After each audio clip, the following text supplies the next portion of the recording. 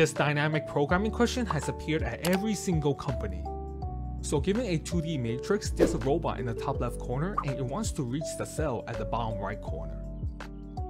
Now inside the matrix there are ones and zeros. The ones represents obstacles and the zeros represents empty space.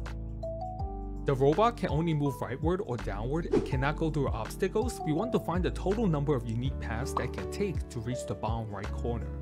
Let's say we're given this example, there are 3 possible paths that the robot can take, so we can return 3.